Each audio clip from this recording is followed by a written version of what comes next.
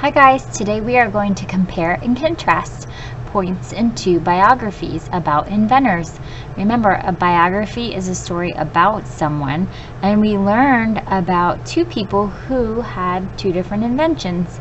We read the text, A Woman with Vision and A Lucky Accident. The two things that they have in common is that there were both problems that they decided to solve. So in our first story, if you remember, long ago, drivers had to get out of their cars to clear the rain and snow from their windshields. They couldn't see. So the problem was car windshields would become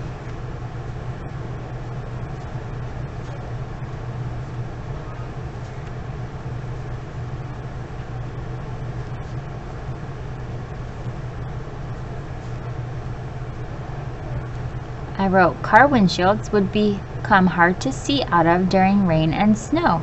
Drivers had to get out to clear them.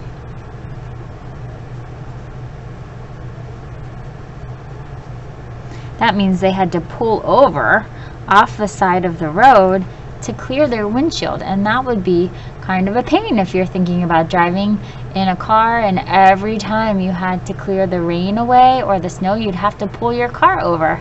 So that would be very time consuming. In A Lucky Accident, if you remember, this inventor by accident solved a problem. He noticed when he was walking his dog that his overcoat and the dog's fur were covered in a prickly plant called a burr. And so he realized by looking at that burr very closely that he could probably make something that would help young children, disabled people, and we even use it here in school. Think about your sneakers, a whole bunch of uses for something like Velcro. So we had zippers and shoelaces that we could use to help us. So here we would write young children and people with disabilities cannot easily use things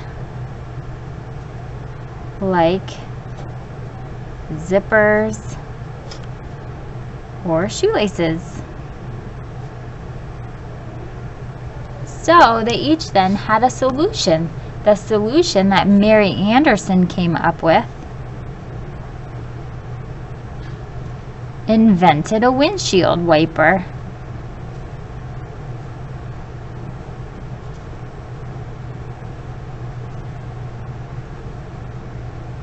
And the drivers could use it from inside their car. They didn't have to get out anymore or pull over to stop and clear their windshield. And George Mestral invented the hook and loop fabric,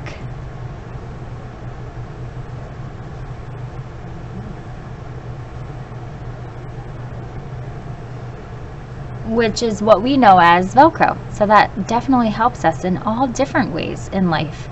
So both of those people solved a problem by coming up with an invention. So even though our stories were slightly different, they both had a problem and they both came up with a solution. And we learned about two inventors. Great job, guys. Once you have your paper filled out, you may submit it to your teacher.